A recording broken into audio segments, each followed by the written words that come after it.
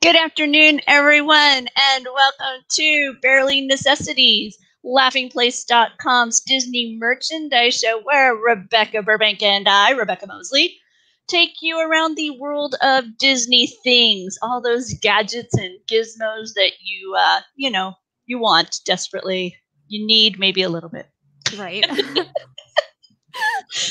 Oh, how you been, Becca? I've been well. How about you? It's been a fun day. I've been horribly distracted by a new game drop that has happened. There's this game called Sea of Thieves, and they dropped today a release that is has Jack Sparrow, and it's like I guess 5 or 6 tall tales, and you solve each adventure in this, and it's loosely based on like the film and the attraction. And I am no gamer, so I've got this Twitch stream running, and I'm following this crew of pirates as they do this game. It's a lot of fun. It sounds fun. Yeah, So I like playing, but sometimes it's more entertaining to watch other people. I'm terrible, so therefore I've been watching that. But there's been so much exciting Disney merchandise hitting the web, and today on Good Morning America, they shared a lot of exciting information about the Walt Disney World 50th celebration, new fireworks, some new statues coming to the parks. We talked about all that this morning, so you can check that out, and it's also numerous articles here on Laughing Place. But right now, we're going to focus on the books that they announced. Several new titles are coming, including A Portrait of Walt Disney World. And this looks so pretty. This picture on the cover is gorgeous. The authors, Kevin Kern, Tim O'Day, and Stephen Benigni, are Tim. I've known for a year, so I'm so excited to see he's involved with this project. And I've learned from others on our team that Kevin and Stephen are very knowledgeable and passionate about Walt Disney World as well. So, I'm just really excited about what that can mean for this coming title. And you can pre-order it right now. We've got information about it here at Laughing Place. I know that there'll be links down in the description as well. All of these titles are actually in our current pre-order status, and you will be able to pick them up in September. Mm-hmm. They also announced a recipe book is on its way, along with a coloring book. Our own Jeremiah is very excited about this one. Are you an adult colorer, Becca? I am not. I mean, it comes and goes in phases, but there's definitely times where I'm like, I would really like to color. Yeah, so they've got this one coming later this year. And then Birnbaum is going to have a special 50th anniversary edition for the vacation guide for both adults and children. And I need to figure out how to move this over because right now it's in my way. I need to figure out how to get Minnie's dress because I really like that dress. These iridescent colors are growing on me. I was not an enormous fan when they first arrived on the scene, but I am becoming a fan.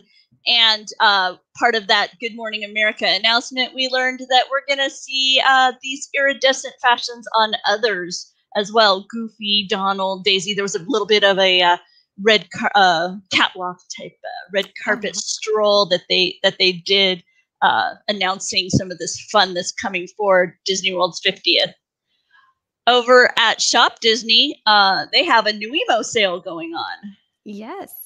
It's a limited time sale. I don't know when it's going to end, but right now, if you use the code nuIMOs at checkout, you can buy 2 items and get 1 free. And it applies to the plush, to the outfits, to the accessories. So it's a great time to start or grow your collection. We were debating whether or not to get something yesterday. We were looking at Winnie the Pooh and the Disneyland Paris Spirit jersey, and then we ultimately decided not to. But it was so close. We ordered the weighted plush instead. So the weighted plush. I haven't picked up any of these yet. Hey, Caitlin and August and Lori and Marilyn. Thank you all for joining us. We appreciate it, and appreciate Princess Marilyn. I apologize, Yes, Princess it's a pleasure Marilyn. to meet you too. So if you've been thinking about jumping into the nuIMO fund right now, as Bekah says, to get one at Shop Disney.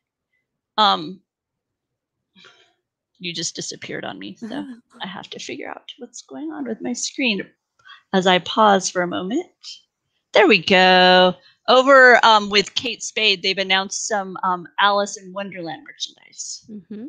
Yeah. Okay. So that is sold out. I will say that right away. But isn't that the craziest thing? That's a purse. That's a crossbody bag that opens at the top, and then inside is the little like coin purse. And I kind of love it and hate it at the same time. I mean, I think it's really, really clever. I can't imagine carrying it around, but it's so unique. I'm like, that's so smart. No, I love this idea of this clear bag that it has the hinge at the base, so it opens at the top like that, and then your little change purse can drop in and out. What an interesting choice! And for as cosplay and bounding is so much more popular now, just a really neat design coming from Kate Spade. They also have this. Is it a clutch? It seems a little big for a clutch. Maybe a handbag.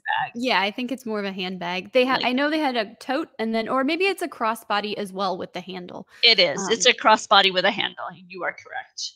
And then they also offer a Cheshire Cat medium backpack, along with a Cheshire Cat wallet.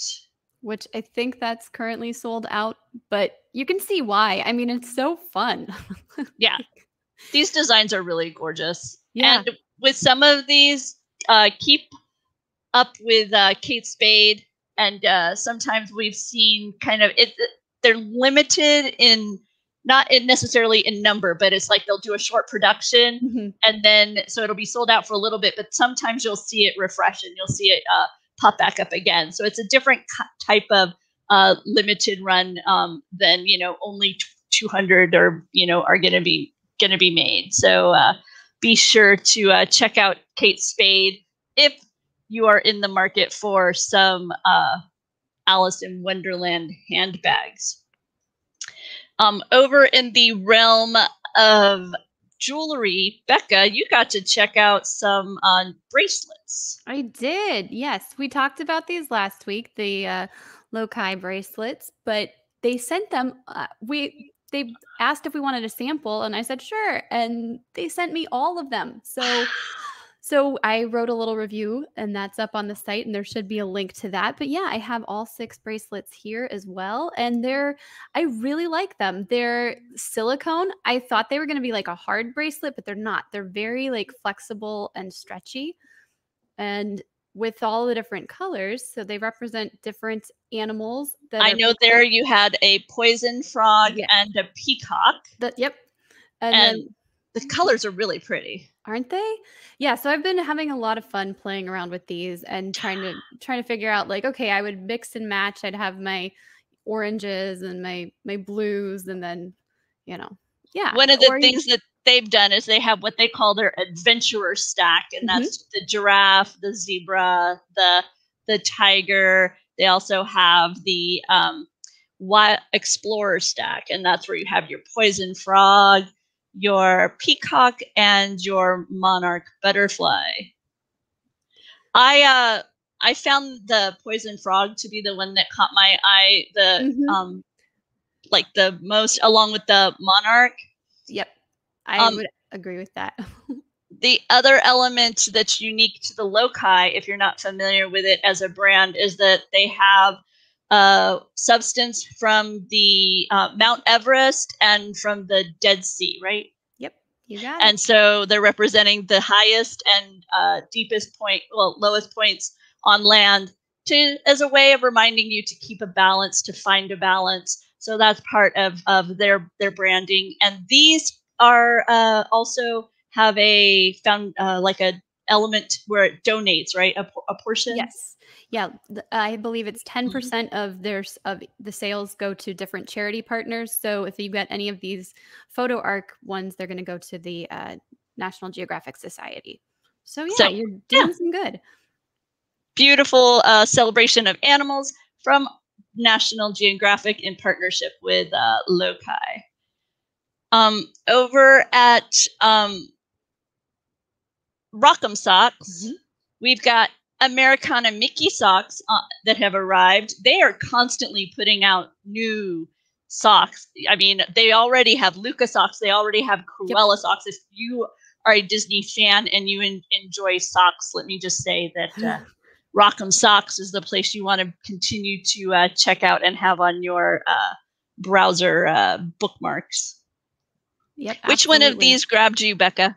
I like the flag, the blue, the one sock that's blue with the Mickey heads and then the red and white stripes. I think that's the first one I would go for. What about you? I was partial to the fireworks with the hidden Mickeys here and there on them. Once again, these are. I like the quality of their socks. I actually have some of their socks I purchased. I want to say it was Mandalorian. Okay. And I that's how I discovered them, was through the Mandalorian. But they've got they've got these little animated looking characters as well, not only the Mickey Mouse imagery. Here's Doobie saying, I want my face on socks. And you know what, Doobie? Look, you can do that. Look, you can take your picture and they'll put a face and Mickey Mouse on your socks. So that way, if you forget what you look like, you can just look at your feet. Or if you forget what your kids look like. Right? I think somebody on Survivor, on Survivor, you're allowed like a amenity product. Okay. So you can bring like one item with you on. And I think somebody brought socks that had like a picture of their kids. Cause so it was like they could, I don't think you're allowed to bring photos, but you're allowed to bring socks. So they brought socks that had a photo. I think was how they dealt with that. So that's a really smart idea, right?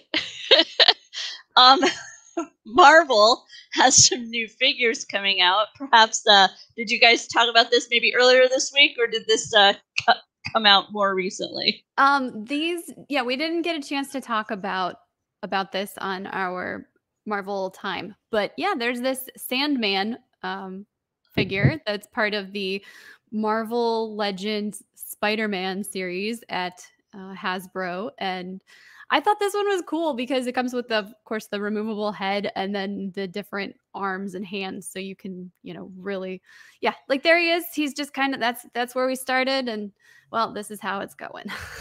So. I mean, right? Yeah, no, that's pretty much what's going on there. And once again, this is one of those figures where it's got a lot of articulation, along with various facial expressions and poses. And as Tony Betty points out, why does he have his coffee mug with his face on it? Yeah, it definitely looks like that. Maybe that's the next thing they'll make, is a coffee mug that's half Sandman head, and you just.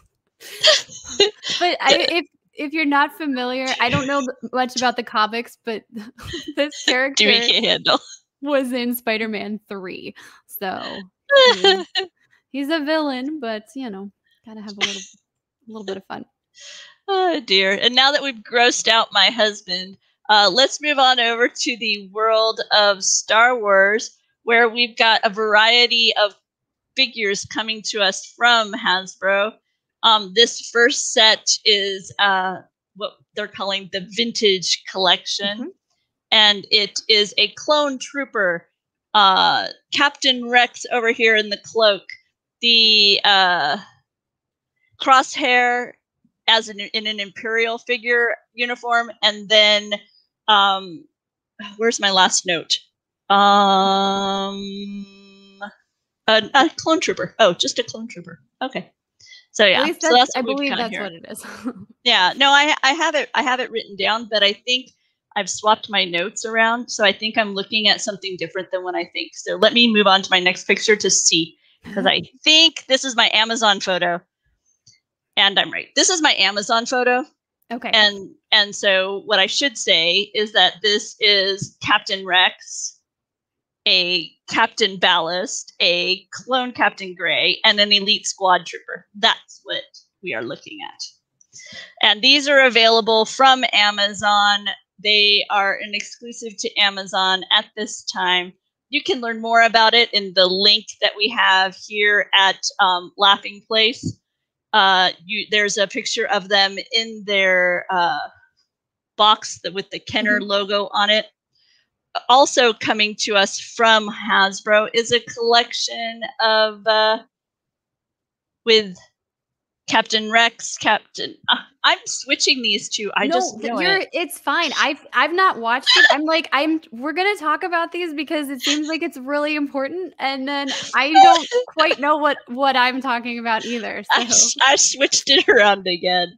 Here, let me just here, Becca. I'll leave you up here for a moment while I grab the URL straight from our website, so I make sure that I share with everybody the correct information, because I have swapped those around twice now. No, you're doing fine. Yeah, this collection we're going to be talking about next. These are the individual 6-inch figures that are part of the Star Wars The Black series, and some of them are the 50th anniversary of Lucasfilm. So there's a Han Solo, Luke Skywalker, and a Greedo, and I believe all of these are available for pre-order.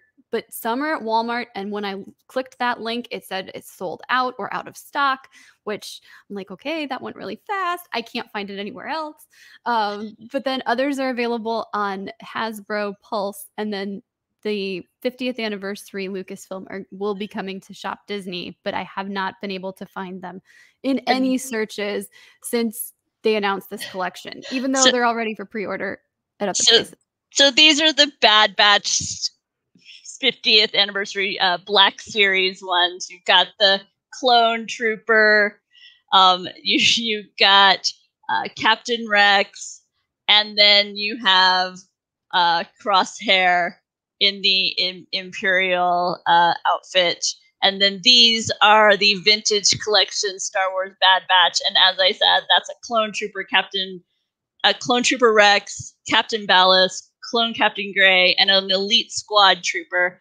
And then also, as part of this article, we highlighted the upcoming classic characters of Greedo, Han Solo, and Luke Skywalker. Those are also coming to it's in that as one. well. There they are, as part of that 50th anniversary. So these are the items that we have. There's Captain Rex is in both. So I kept swapping it. No, it's fine. I never understand why stuff is released the way it is, or why certain characters are part of certain collections. And then, like the vintage series, they're the smaller figures, which are supposed to be like the toys that we had when, long time ago. Totally. But yes, there's the Black series, and then the vintage series, and then Marvel has its own Marvel Legends, and then I'm sure there's all sorts of other stuff. So it's just. And if you watch Omega Mondays, Mike Celestino was able to very eloquently and beautifully take you through what was different about those from previous releases, or how it might differ from what you have at home. So why it might be of interest to you if you're looking for Luke or Han or Captain Rex. So check out Omega Monday, where we were talking about those items earlier this week. Also this week on that, I like Doobie's little joke about how his must have been a Bad Batch. I feel like Kyle's used that joke too. Probably. Also this week, Geeki Tikis. It has some new Star Wars tikis. These tiki mugs. These are $34.99. They have Tatooine, Bespin, Endor, Dagobah, and Hoth. One of my favorite images from these tikis is Hoth, where you can see there's Luke inside a tauntaun. I know. I think I would get this one too because of the really cool images, and also it's blue. So so bizarre. I love the idea of just, hey, there's Luke hanging out in a tauntaun. Right, Okay. and then above him, you've got Han on the tauntaun as On the well. So it's tauntaun. just like you've got the whole tauntaun story right there. He got Han to where Luke was, and then he served as a sleeping bag. Yep. And over here with Tatooine, you have the Sand People, the crawlers, a little silhouette of C-3PO and R2-D2 making their way to Jabba's palace. Bespin, the X-Wing with R2 and the Millennium Falcon, as well as some of the Bespin ships whose name is not coming to me, but there's some sort of... I forget too. It's a twin pod. Twin pod. Yeah, okay, see, that's where my mind went to, but it's not there for sure. And with Dagobah, you have a Tiki Yoda showing a Tiki Luke how to balance the Force. So, cute little Tiki representations of your favorite Star Wars planets. And that's what we've got going on there.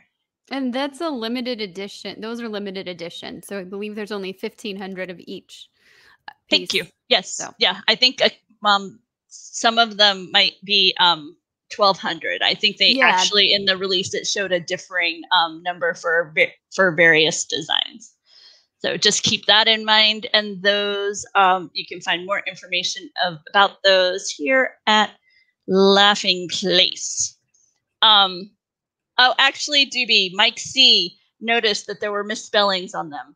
Oh, did he? Yeah, in the Arabesh. I recognize. I didn't do that much research. I was like, okay, I got that. TATOO. Okay, cool. And I think one of them was.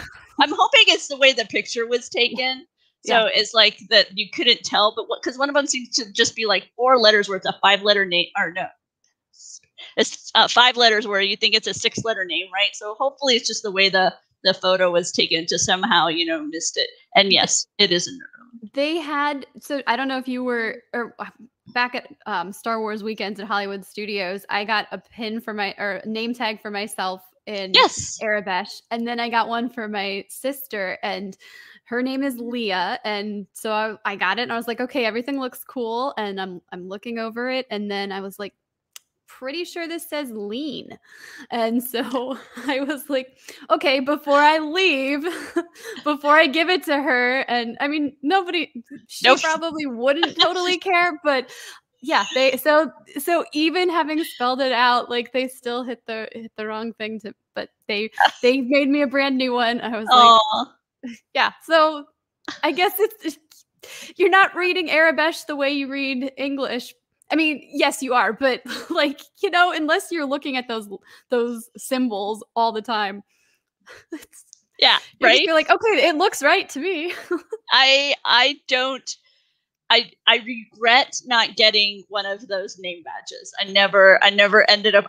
What's really funny about it is I actually stood in line and bought like 5 of them for friends in California who wanted them. It didn't even put one in for me. So I don't know why.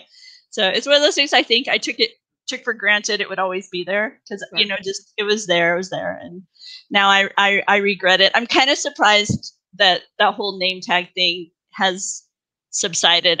I'm a little bit of me is hoping that maybe we'll see that come back with the 50th celebration of Walt Disney World. Those little name badges that people, because those were so cute. Yeah.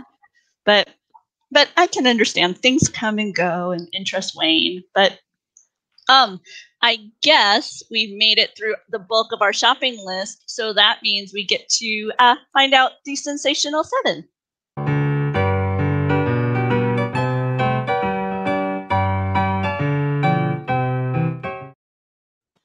And with yesterday being the summer solstice, it was also National Sunlight Appreciation Day, and it led me to think on Mufasa and Simba and all that the light touches. So I went with a shopping list for The Lion King. And what I try and do is narrow it down to items that I loosely fit within the structure of Sleepy, Happy, Grumpy, Dopey, Sneezy, Bashful, and Doc.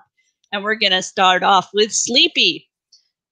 We've got these Lion King sheets available from Shop Disney. Beautiful turquoise, yellows, inviting you to take a walk on the wild side. Nice place to rest your head.